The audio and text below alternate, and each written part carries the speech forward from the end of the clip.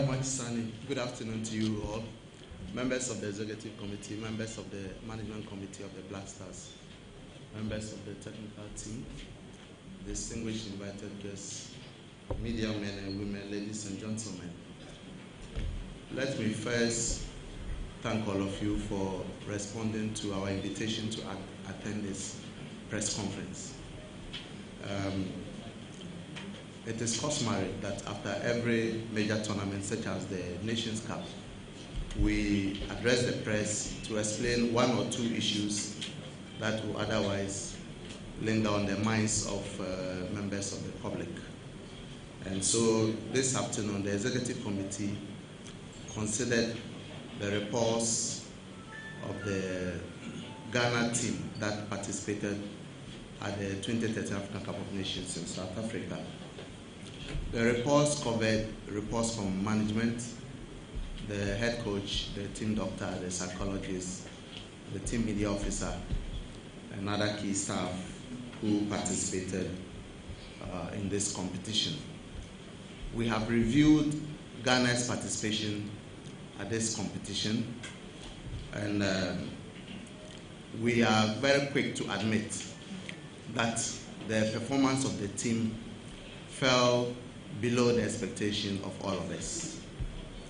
And so on that occasion, we would like to render an unqualified apology to all Ghanaians for this performance. Before we left to South Africa, the objective set the team was to win gold. But you all agree with me that the fourth place performance broke many Ghanaian hearts, and it was not our intention to do that. We have looked at the reports, and very useful lessons have been drawn on the way forward. We think that looking at the average age of the team, which is about 23 years, the team was full of youth and so holds a huge potential for the future. We are very hopeful that if we nurture the qualities that were embedded in this team, which were good team spirit, unity, togetherness, strong bonds of friendship among the players, we will be able to build a better team that will make us proud in the next edition of the African Cup of Nations. We realized that the main challenge that confronted the team was the quality and commitment of players at the competition. Before the competition, we all had a very high hope that with the quality of players we had, we were going to make a huge impact. However, it was not to be the case. After qualifying to the semi-finals, we were unable to progress to the finals.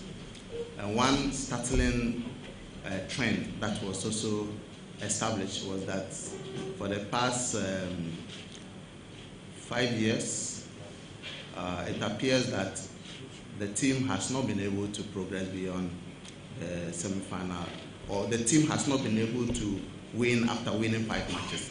After winning 5 matches, it appears to be a deadlock or a cul-de-sac beyond which we are not able to progress.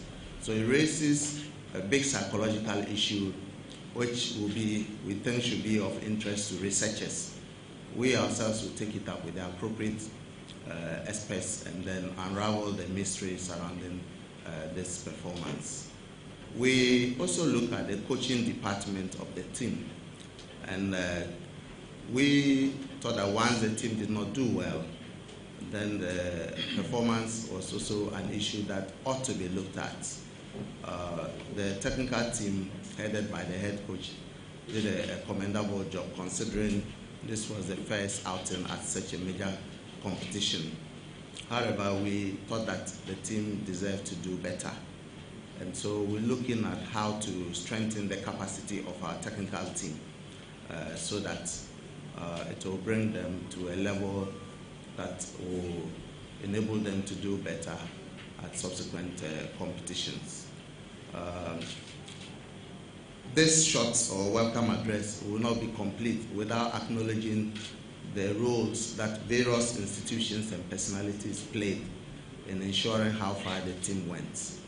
The first of it is the President of the Republic, His Excellency John Dramani Mahama, and the government of Ghana for the confidence they reposed in the team and demonstrating that confidence by approving a budget that ran into several millions of dollars to finance our participation at the Nations Cup. We also like to place on record the support that His Excellency the Vice President offered the team on the day of the quarterfinal bet with Burkina Faso. The minister in semi-finals, thank you for the correction. The Minister for Communications, who was the national coordinator for this competition, Honorable Dr. Ama, was also very helpful. He was the team leader, he was a motivator and an inspirer.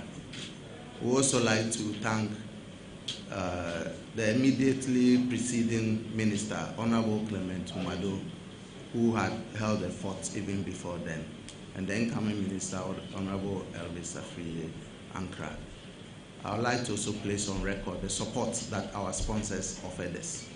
And I'd like to mention the Ghana National Procurement Corporation, Ghana National Petroleum Corporation, GNPC, for the support they offered us. Apart from the financial sponsorship that they offered, they were hugely represented there by the officials, led by the indefatigable board chairman, Mr. Ato Ahoy. Incidentally, Mr. Ato Ahoy is the most decorated club chairman in Ghana. If you don't remember, he was board chairman of Accra Sofo during those glorious moments of the club. He was there with his other brothers, Honorable KWESI Ahoy and Bamna Ahoy. They came there in their individual capacities as Ghanaians to support the team. Before then, the Chief of Staff, Mr. Prosper Bani, was also there to motivate the team. There were other government officials, Dr. Otienje, Minister of Environment. Beyond that, other sponsors